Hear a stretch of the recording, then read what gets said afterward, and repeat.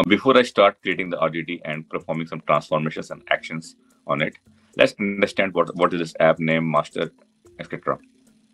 So if I go here, the app name parameter, which we have passed as the simple string as SparkFirstProgram, which is our class name. The app name parameter is a name for the application to show on the cluster UI. In the previous video, we have seen that we have got a Spark Web UI context, which we can observe on 4040 port on localhost. So this is not talking about the same thing. Whatever app name that we give here, it will be appearing as a top page name on that web UI. Now the next parameter is master, and we have passed this string as local star, right?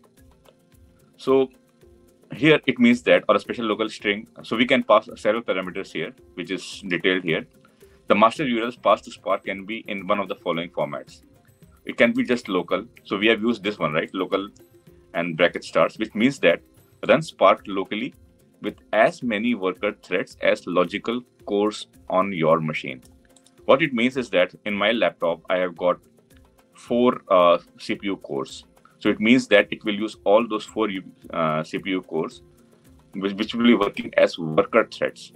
These worker threads are required in the executors node or the slave nodes where we are performing all these operations. So this is talking about all those worker threads that will be created on each of the worker nodes.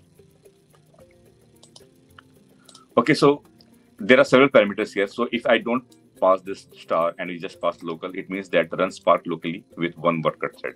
That is no parallelism at all. I think we should avoid this type of this parameter because there will be no parallelism. Similarly, there are several other parameters. For example, we can have local k, any number of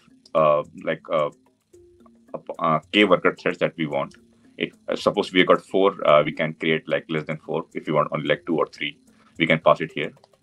So ideally, it's also given that they set this to the number of cores on your machine. So using this star is the optimal approach.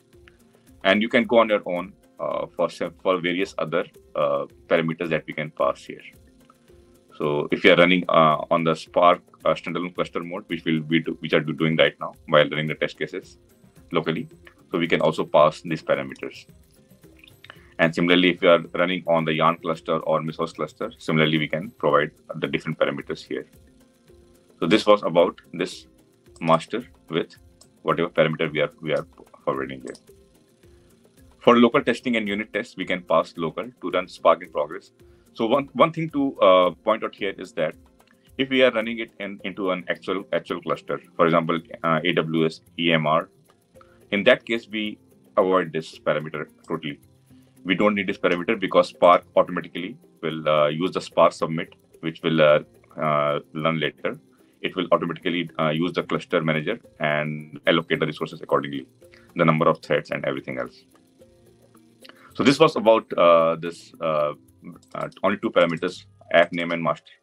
Now let's proceed with creating the RDD and performing some actions on it.